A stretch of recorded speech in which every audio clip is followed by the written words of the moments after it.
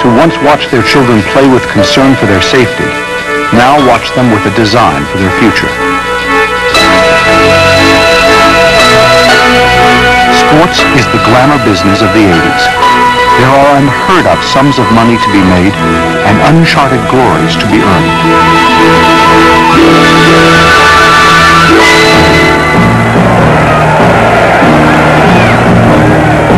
International television audiences of 2 billion can guarantee instant fame for a teenager. Olympic gold is more than a medal.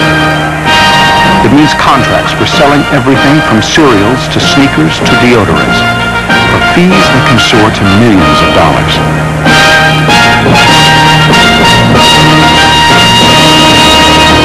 Potential athletes are now being groomed by parents from the earliest years of their childhood. Some, like Todd Marinovich, are groomed from infancy. Todd's goal, set by his father, is to become a professional football star. Now 16, he seems well on his way to achieving that goal. The goal, stardom and dollars. Pro football players like Dan Fouts make $750,000 a year. San Francisco's Joe Montana earns $1 million a year. Sports celebrities can earn more money than the combined salaries of the presidents of the United States, General Motors, and IBM. To achieve that kind of success, a child must give up the carefree joys of youth. And in a world where winning is the only thing, few are prepared for failure. I've concentrated so much on my goals and making it to the pros. I haven't thought much, or I haven't had myself think about what I'm going to do if I don't make it.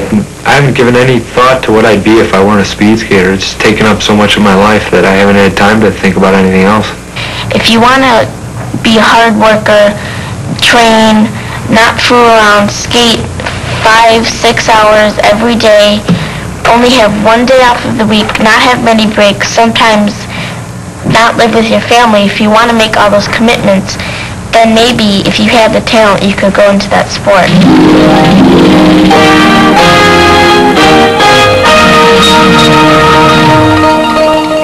In this house in Northfield, Illinois, lives a family in quest of Olympic gold. All right. Susan Mills, the mother of 6 children, is the driving force behind the family's ambitions. Or for stuffed animals, right?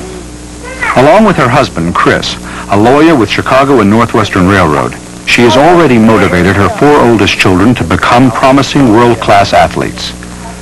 Nathaniel, age 15, and Hillary, 14, are national champion speed skaters. They train year-round with professional coaches in the Chicago area. But what they do and how they do it never escapes the scrutiny of their ever-present mother.